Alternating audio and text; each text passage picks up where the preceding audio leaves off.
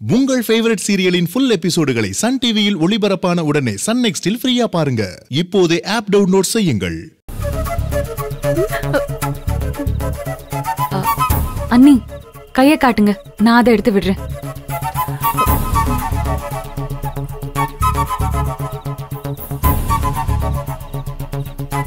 கையை காட்டணும். எங்க அம்மாக்கு ஒண்ணும் இல்ல, நீ உன் வேலைய பாரு. வெண்ணிலா, நான் எல்லாமே தெரிஞ்சுதான் வந்திருக்கேன். எதுக்கு மறைக்கிறீங்க? காட்டுங்க அண்ணி, காட்டுங்க காட்டுங்க காட்டுங்க. கைய காட்டுங்க அண்ணி, கை காட்டுங்க. கைய காட்டுங்க அண்ணி, காட்டுங்க.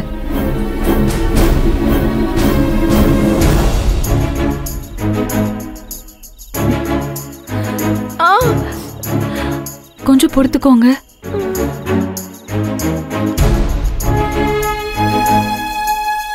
கொஞ்சம் பொறுத்துக்கோங்க. இந்தா கையை காட்டுங்க. காட்டுங்க அண்ணி.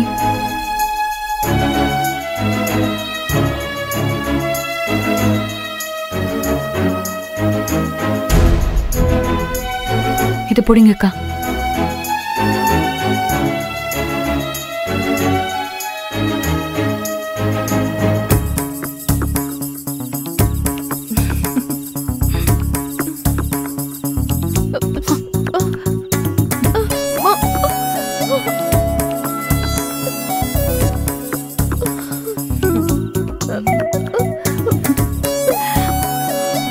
என்ன கொஞ்சம் கொடுங்க.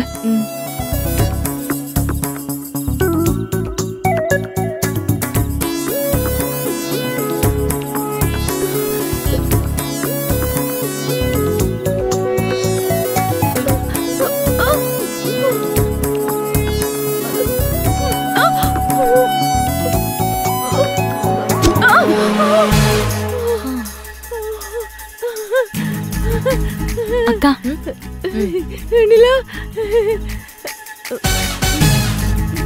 ஏன் அண்ணி இந்த சொம்பதான் தேடிக்கிட்டு இருந்தோம், இது எப்ப உங்க கைக்கு வந்துச்சு?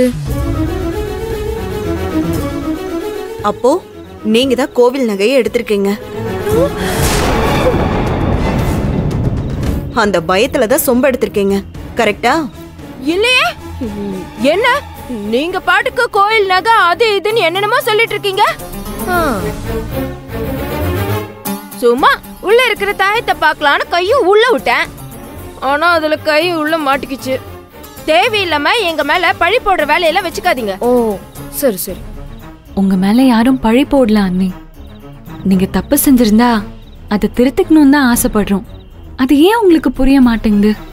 ஏய், நீ ஒண்ணு எங்களுக்கு பாடம் எடுக்க தேவையில்ல. நாங்க எந்த தப்பும் செய்யல. உன் வேலை என்னமோ அதை நீ பார்த்தா மட்டும் போதும். இதுக்குதான் அந்த வெல்டிங் காரனை வச்சு கட் பண்ணலான்னு சொன்னேன். பாத்தியா, நமக்கு திருட்டு பட்டம் கட்டுறான். நீலாம் நல்லா அனுபவிப்ப, அப்ப தெரியும் நாங்க யாருன்னு. வாமா.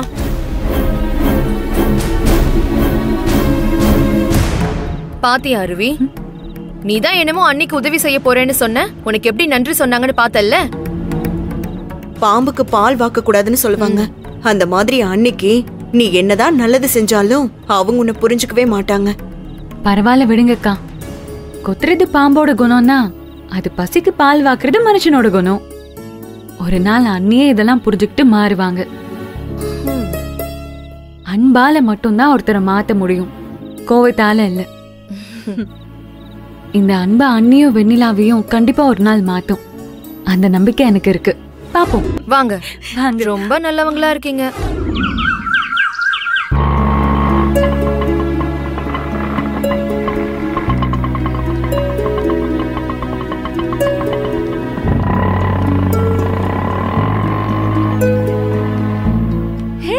ஹாய்.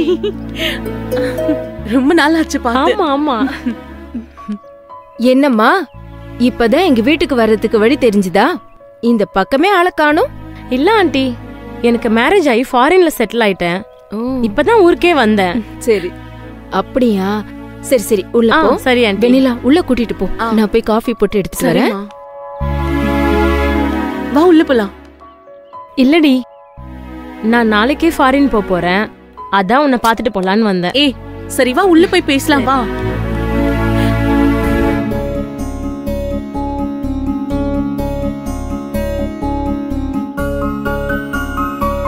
வெண்ணிலா, வா ஒரு செல்ஃபி எடுத்துக்கலாம்.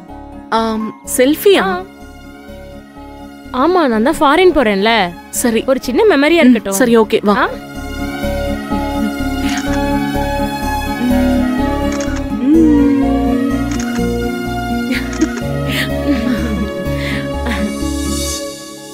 இப்பதாண்டி கேள்விப்பட்டேன் உனக்கும் உன் மாமாக்கும் முடிவான நிச்சயதார்த்தம் நின்னு போச்சுன்னு.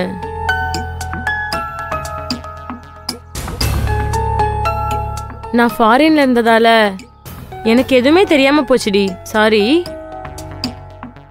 ஆமா, நீ ஏண்டி இன்னும் கல்யாணம் பண்ணிக்காம இருக்க? உன் மாமா இல்லைன்னா வேற ஏதாவது ஒரு நல்ல மாப்பிள்ளைய பார்த்து கல்யாணம் பண்ணிக்க வேண்டியதானே? அது மட்டும் முடியாது. நான் இன்னும் என் மாமாவை தான் மனசார நேசிக்கிறேன். என்னடி சொல்ற? அவருக்கு தான் இப்ப கல்யாணம் ஆயிடுச்சுல்ல? ஆயிடுச்சுதான், ஆனாலும் அது ஒரு வெத்து கல்யாணம் தான் ஹேமா. என் மாமாவை ஏமாத்தி அந்த கல்யாணம் நடந்துருச்சு. அது மட்டும் இல்லாம என் பாட்டிக்கு இந்த கல்யாணத்துல கொஞ்சம் கூட விருப்பமே இல்ல.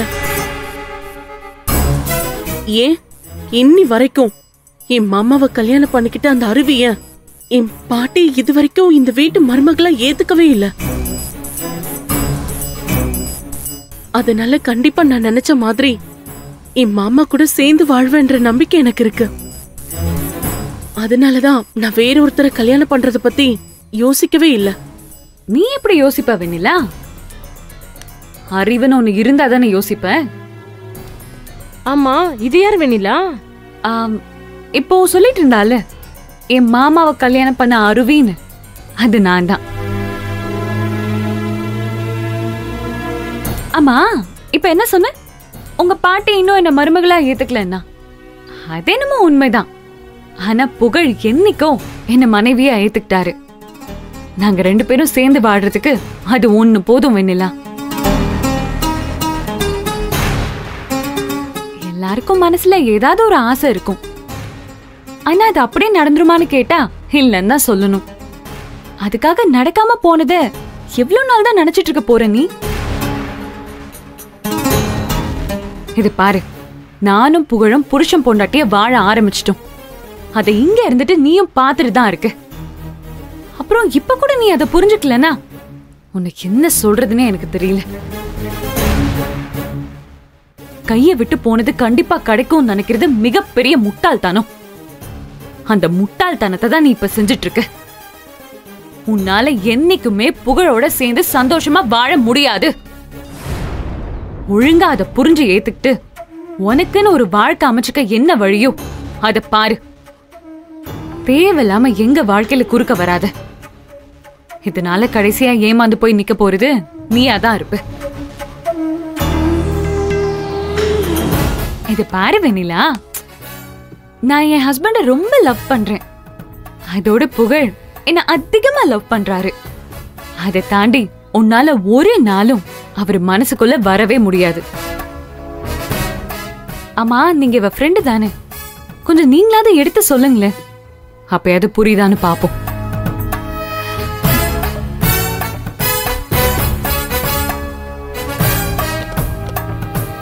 என்ன வெண்ணிலா இதெல்லாம்? அவங்க சொல்றதும் கரெக்ட் தானே. அதான் உன் மாமாக்கும் அவங்களுக்கும் கல்யாணம் ஆயிடுச்சுல, நீ பேசாம ஒதுங்கி போயிடலாம்ல. நடந்ததெல்லாம் மறந்துட்டு மனசுல இருக்க ஆசையை தூக்கி போட்டுரு வெண்ணிலா. உனக்கு ஒரு நல்ல லைஃப் கண்டிப்பா அமையும். ஏய் போதும், நிறுத்து. யாரும் எனக்கு புத்திமதி சொல்ல தேவையில்ல. எனக்கு தெரியும் எது சரி எது தப்புன்னு. இல்லடி, இங்க பாரு, உனக்குதான் ஏற்கனவே கல்யாணம் ஆயிடுச்சுல. அப்ப ஃபாரின் போய் அமைஞ்ச வாழ்க்கை அமைதியா வாழற வழிய பாரு. தேவையில்லாம அடுத்தவங்களுக்கு அட்வைஸ் பண்ற வேலை வச்சுக்காத. என் மாமாவோட எப்படி சேர்ந்து வாழணும்னு எனக்கு நல்லா தெரியும். நீ போலாம். சரி வெண்ணிலா, இப்ப நான் எது சொன்னாலும் புரிஞ்சுக்கிற மனநிலைமையில நீ இல்ல. ஒரு நாள் மனசு மாறி நீயே புரிஞ்சுப்ப. அப்ப எனக்கு ஃபோன் பண்ணு, நான் வரேன். இப்போ நான் கிளம்புறேன்.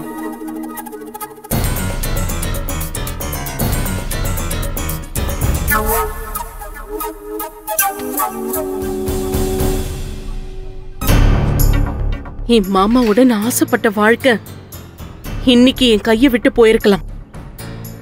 ஆனா சீக்கிரம் அது நடந்தே தீரும். அப்ப தெரியும் அருவி யாரு முட்டாள்னு. உன் மனசுல என்ன நடக்கிறேன்னு எனக்கு தெரியும். ஆனா அது கண்டிப்பா நடக்க போறது இல்ல.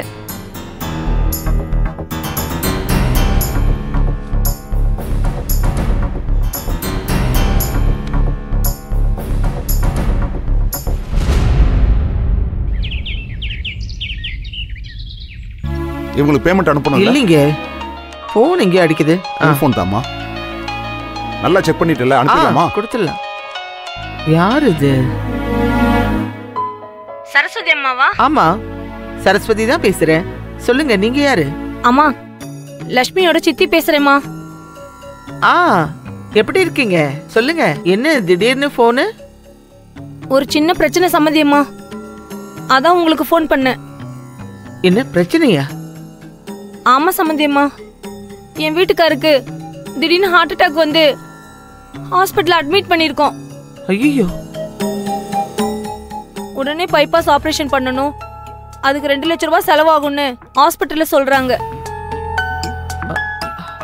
எங்களால முடிஞ்ச வரைக்கும் பணத்தை புரட்ட பார்த்தோம். 50,000 ரூபாய் தான் புரட்ட முடிஞ்சது. மேற்கொண்டு பணத்தை கட்டினாதான் ஆபரேஷன் பண்ண முடியும்னு ஹாஸ்பிட்டல்ல சொல்லிட்டாங்க. ஹெல்த் இன்சூரன்ஸ் எதுவும் போடலையா? இல்லம்மா, அப்படி எதுவும் நாங்க பண்ணி வைக்கல. என்னம்மா இது? இந்த காலத்துல ஹெல்த் இன்சூரன்ஸ் எவ்வளவு அவசியம் தெரியாதா? சரி சரி, முதல்ல நீங்க அழுறத நிறுத்துங்க. 2 லட்சம் தானே, நான் கொடுத்து அனுப்புறேன். எந்த ஹாஸ்பிட்டல்ல அட்மிட் பண்ணிருக்கீங்க? எல்லா இன்ஃபர்மேஷனும் என் போனுக்கு அனுப்புங்க. ரொம்ப நன்றிம்மா. நான் கேட்கறதுக்கு முன்னாடி உதவி பண்றேன்னு சொல்றீங்க. உங்களுக்கு ரொம்ப பெரிய மனசுமா. என்னங்க இதெல்லாம்? சொந்த பந்தோன்னு இருக்கிறதே இந்த மாதிரி முடியாத நேரத்துல முடிஞ்சதை செய்யறது தானே. இதுக்கு போய் பெரிய வார்த்தையெல்லாம் பேசிக்கிட்டு. சரி சம்மந்தியம்மா, அப்புறம் இன்னொரு விஷயம். சொல்லுங்க. ஆபரேஷனுக்கு பணம் வாங்குற விஷயம் லட்சுமிக்கு தெரிய வேணாம். இப்படி ஒரு நல்ல இடத்துல அவளுக்கு வாழ்க்கை அமைஞ்சிருக்கு. இப்ப நான் பணம் கேட்டு உங்களுக்கு கால் பண்ண தெரிஞ்சா அவ மனசு ரொம்ப சங்கடப்படுவா. என்னம்மா பேசுறீங்க? உயிருக்கு ஆபத்தான நிலைமையில ஹாஸ்பிட்டல்ல இருக்கும்போது அதுக்கு நாங்க உதவி செய்யறதுல என்ன இருக்கு? அப்படியே லக்ஷ்மிக்கு தெரிஞ்சாலும் அவ ஒன்னும் சங்கடப்பட மாட்டா. நீங்க தேவையில்லாத விஷயத்தை யோசிக்காம முதல்ல ஆபரேஷனுக்கு ரெடி பண்ண சொல்லுங்க. நான் என் பையன் கிட்ட பணத்தை கொடுத்து அனுப்பி வைக்கிறேன். சரி சம்மந்தியம்மா. சரஸ்வதி, யார் போன்ல? லக்ஷ்மியோட சித்தி. அவங்க வீட்டுக்காருக்கு ஹார்ட் அட்டாக் வந்து ஹாஸ்பிட்டல்ல அட்மிட் பண்ணிருக்காங்களாம். பணம் 2 லட்சம் வேணுமா, அதான் உடனே கொடுத்து அனுப்புறேன்னு சொன்னேன். அதுக்கு நன்றி சொல்றாங்க. பின்ன இந்த காலத்துல எத்தனை பேர் கேட்ட உடனே உதவி பண்றாங்க. நீ அவங்க கேட்ட உடனே பணம் கொடுக்குறேன்னு சொன்ன பாரு, உண்மையிலேயே பெரிய விஷயம் தாம்மா. என்னங்க நீங்க? நம்ம கிட்ட பணம் இல்லைன்னா பரவாயில்ல, இருக்கிறப்போ இந்த மாதிரி விஷயத்துக்கு கொடுக்கறதுல என்ன தப்பு இருக்கு சொல்லுங்க? ஒருத்தரோட தேவை அறிஞ்சு உதவி செஞ்சா கடவுள்னு சொல்றாங்க. எனக்கு அதுல எல்லாம் நம்பிக்கை இல்லை. சரி, அத மனுஷங்களோட அடிப்படை குணம்னு தான் சொல்லுவாங்க. அதை தான் நானும் செஞ்சிருக்கேன். கரெக்டுமா. மதிப்பு மரியாதை பணத்துல இல்ல, நம்ம குணத்துல தான் இருக்குங்கிறத நல்லாவே புரிஞ்சு வச்சிருக்க. எனக்கே உன்னை பார்த்தா பெருமையா இருக்கு. எதுக்குங்க இந்த பாராட்டெல்லாம்? முதல்ல புகழுக்கு ஃபோன் பண்ணுங்க. உடனே பணத்தை கொடுத்து அனுப்பி ஆபரேஷன் ஆரம்பிக்க சொல்லுவோம். போன்ல லொகேஷன் அனுப்புறேன்னு சொன்னாங்க, அதை புகழுக்கு அனுப்பிச்சிருவோம்.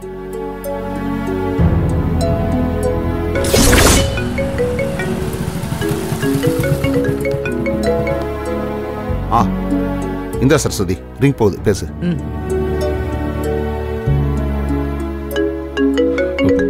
அம்மா, சொல்லுங்கம்மா. புகழ், இப்ப நீ எங்கப்பா இருக்க? கடைக்கு போயிட்டு இருக்கேன். சரி, நீ உடனே கடைக்கு போயிட்டு 2 லட்சம் ரூபாய் பணத்தை எடுத்துக்க. 2 லட்சம் ரூபாயா? எதுக்குமா? சொல்றேன், நமக்கு வேண்டப்பட்டவங்க ஒருத்தங்க ஆபரேஷனுக்கு பணம் இல்லாம தவிச்சுக்கிட்டு இருக்காங்கப்பா. நீ கடையில இருந்து பணத்தை எடுத்துக்கிட்டு நேரா ஹாஸ்பிட்டல் போ. எந்த ஹாஸ்பிட்டல் என்னன்னு என் போனுக்கு வரும், அதை நான் உனக்கு அனுப்புறேன். சரிம்மா. அம்மா, அதே மாதிரி அந்த பணத்தை யார்கிட்ட கொடுக்கணும்? நீ அங்க போய் சேர்ந்ததுக்கு அப்புறம் எனக்கு ஃபோன் பண்ணு, யார்கிட்ட கொடுக்கணும்னு நான் சொல்றேன். சரியா? சரிம்மா. நான் எப்பயோ போய் பணத்தை வாங்கிட்டு ஹாஸ்பிட்டல் போறேன். சரி சரி, முதல்ல அந்த வேலை, அதுக்கப்புறம் தான் எல்லாமே. என்ன? சரிம்மா. ஏன் சரஸ்வதி, லக்ஷ்மியோட சித்திக்குன்னு சொல்ல வேண்டியதானே நீ? வேண்டாங்க. ஏன்னா அவங்க பணம் வாங்குற விஷயம் லக்ஷ்மிக்கு தெரிஞ்சா அவ சங்கடப்படுவான்னு நினைக்கிறாங்க. முதல்ல பணத்தை புகழ் கொடுத்து அவங்க ஆபரேஷனை ஆரம்பிக்கிட்டோம், அப்புறமா நம்ம சொல்லிக்கலாம். ஆமாமா, புகழ் தான் போறான்ல, எல்லாம் சரியாயிடும். அதான் அதை தான் நானும் சொன்னேன்.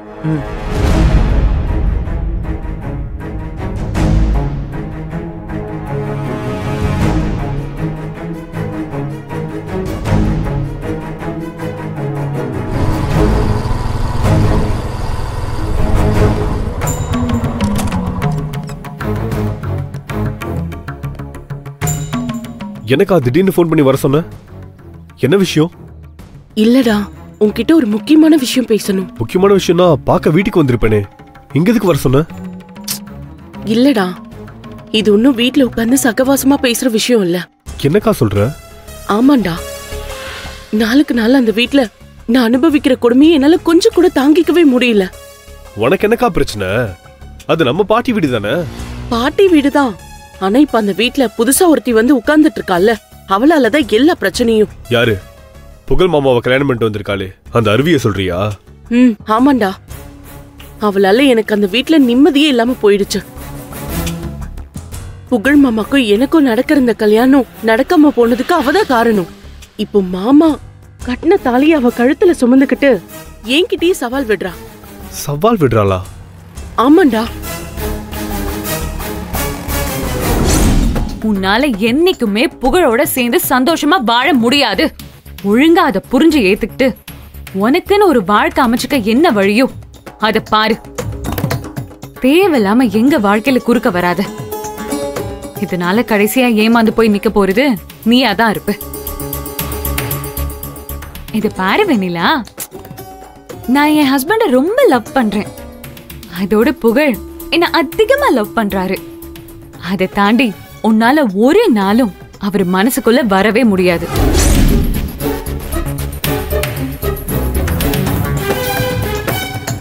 இப்படி போச்சுனா என்னால கடைசி வரைக்கும் நான் ஆசைப்பட்ட வாழ்க்கைய புகழ் மாமா கூட வாழவே முடியாது.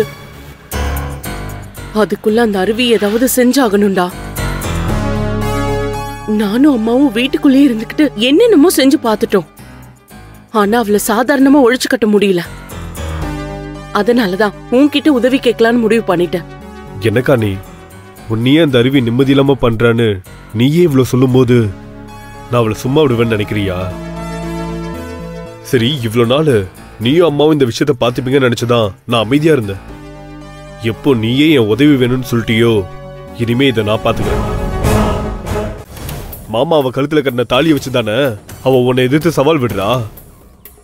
அவளுக்கு உன் தம்பி யாருங்கிறத நான் காட்டுறேன். ஏய், என்னடா சொல்ற? என்ன பண்ண போற? கா, ஒரு சில விஷயங்களை கேட்கறத விட பாக்குறதுல தான் இன்ட்ரெஸ்ட் அதிகம். நான் அந்த அருவி என்ன பண்றேங்கிறத நீ கேட்க கூடாது, பார்த்து தான் தெரிஞ்சுக்கணும். இதுக்கு மேல இந்த விஷயத்தை ஏன் ஸ்டைல்ல நான் டீல் பண்ணிக்கிறேன். உனக்கு சேர வேண்டிய நல்ல செய்தி சீக்கிரம் வந்து உன்னை சேரும். சரிடா, நீ என்ன வேணாலும் செய். அந்த அருவி கிட்ட இருந்து மாமாவை மட்டும் பிரிச்சுடு. அதுக்கப்புறம் மாமாவை எப்படி ஏன் பக்கம் இழுக்கணும்ன்றத நான் பாத்துக்கிறேன். நீ கவலைப்படாம போயிட்டு வாக்கா. அந்த அருவியோட சாப்டரை உன் தம்பி நான் பாத்துக்கிறேன். சரி, எதுவா இருந்தாலும் பார்த்து ஜாக்கிரதையா பண்ணணும். ஓகே? சரிக்கா, நீ போயிட்டு வா. நான் வேலையை முடிச்சுட்டு உனக்கு ஃபோன் பண்றேன். சரிடா, பாய்.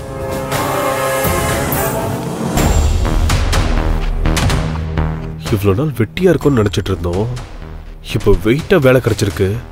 அந்த அருவியை ஒரு வழி பண்ணிட வேண்டியதா.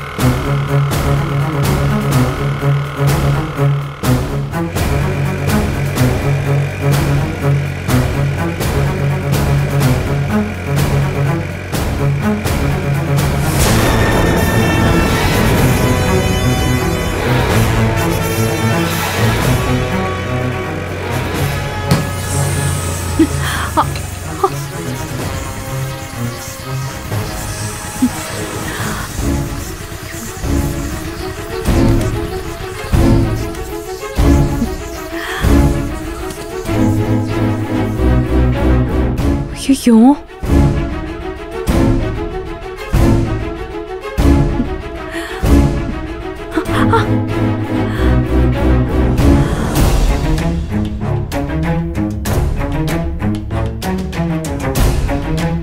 யார்கிட்டயாவது ஹெல்ப் கேட்கலான்னு பார்த்தா கண்ணு கெட்டின தூரம் வரைக்கும் யாரையும் காணும். பஞ்சர் கடை வேற எங்க இருக்குன்னு தெரியல. பேசாம புகழுக்கு கால் பண்ணிட வேண்டியதான்.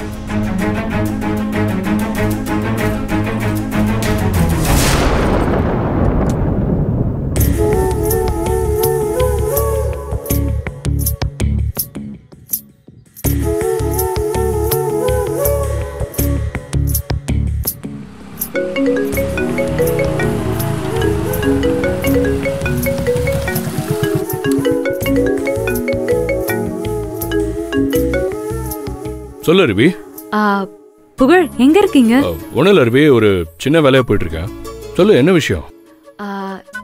இல்லங்க, திடீர்னு வண்டி பஞ்சர் ஆயிடுச்சு. இங்க பஞ்சர் கடை வேற பக்கத்துல எங்கேயும் இல்ல. அதான் நீங்க பக்கத்துல இருந்தா வர சொல்லலான்னு பார்த்தேன். அப்படியா? சரி, நீங்க வேலையா இருந்தா பாருங்க, நான் வண்டியை தள்ளிட்டு போய் வேற எங்கேயாவது பஞ்சர் போட்டுக்கிறேன். ஹலோ ஹலோ, அதெல்லாம் ஒண்ணும் வேண்டாம். நானே பஞ்சர் போடுறதுக்கு ஆளை கூட்டிட்டு வரேன். நீ எனக்கு போன்ல லொகேஷனை மட்டும் அனுப்பு. உங்களுக்கு வேலை இருக்குன்னு சொன்னீங்க. அட போற வழி தானே, அப்படியே உன்னை பார்த்த மாதிரியும் இருக்கும். பார்த்துட்டே போயிடுறேன். நீ எனக்கு போன்ல லொகேஷன் அனுப்பு, நான் வந்துடுறேன். சரி.